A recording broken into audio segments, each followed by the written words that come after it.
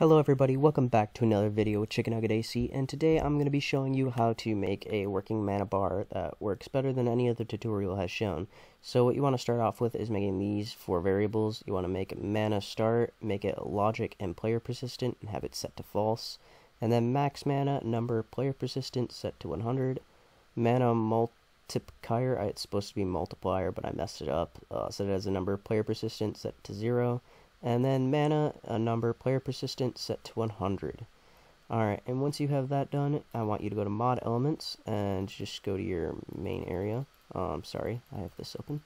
And then create a folder and name it mana or whatever you want. If you don't want to create a folder, it's fine. It's just easier to put your stuff in. And then open up that folder, and what you want to do first is you want to make a procedure called mana start, and I will have this in my Discord. And if you want to put it in, if you want to download it and put it in here, you just download it, click import procedure, press this home button up here, double click this PC and open this up. Oh my goodness. And then, oh my gosh, I'm messing that up. Double click this PC and then just go to downloads, and it should be in there. Mine's right here, mana.ptpl, and then just hit open on it. Yeah, so then you'll have this here.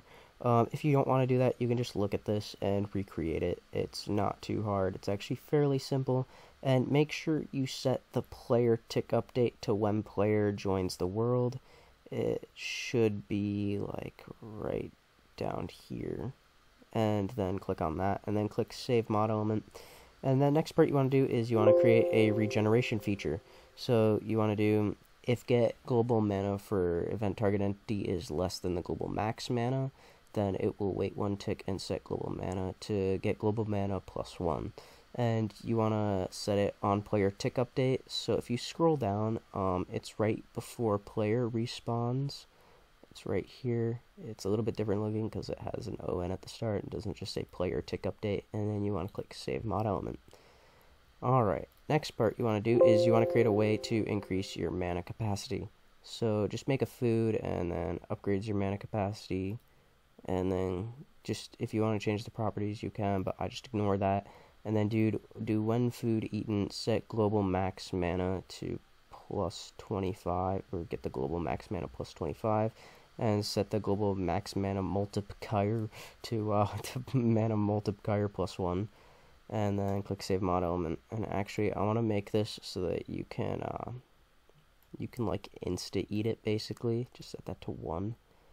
And so next thing that you want to make is actually a tool for it. As you all know, you usually need something for the mana to work with. So just make your tool, name it whatever you want. Go to properties, change up the properties however you want. I don't care, this is your tool. Set it to sword, set it to combat. Go to triggers and do when right clicked in air, because this is a magic item. You're obviously going to want it to probably shoot something, but if you don't want it to, you can always do when entity is hit with tool, and you can make it so that like if it's a sword and you hit the entity with a tool, it does the procedure. But I'm doing when right clicked in air. So when you open this up, you want to do if get global mana for entity is less than 24, because I want it to be 25. Whatever number you want it to be, just set it 1 lower than that. So I'm setting it 24. So if you want it to take away 25 mana when you use it, you want to set this to 24 right here. And then get global mana. So basically this subtracts 25 mana. All the downloads for all these things will be in the Discord. You just have to figure out where they go. And then I wanted it to, when it does this, I also wanted it to shoot a ranged item with a power of 2, and it's my custom ranged item named Fire, and then deal 1 damage to provided item stack, so that it takes away some durability. Oh, and on to the part you have all been waiting for. Go to the mana area, press your plus button and press V. It will open up an overlay. Just name it like a mana overlay or something. And once you have it open up, click on the text. I already have it open here. And once the text is open, click on this. You'll be at the top right here. Scroll down till you see var integer mana.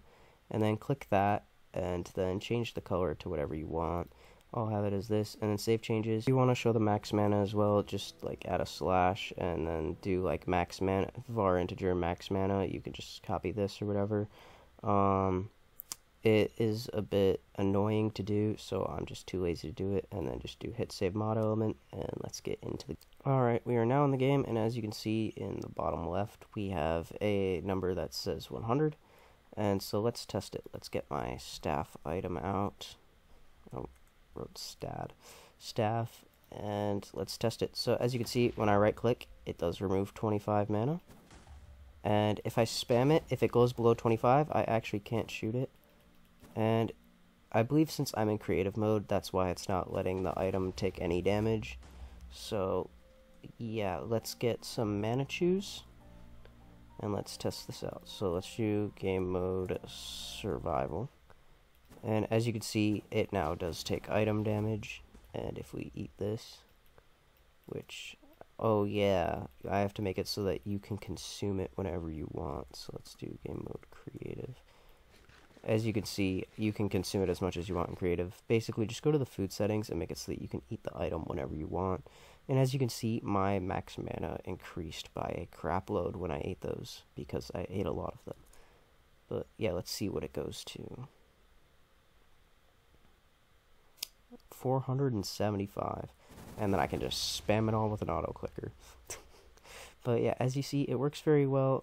My friend, Mr. Timeman 1985, helped me with this. I didn't know that you could do overlays with variable numbers in them, but that was a massive help. The rest I figured out by myself, but since he helped a lot, I will post his Discord in the description. He has a very cool mod pack in there that does involve mana and magic items, so if you want to go check that out, please do. It is pretty sick.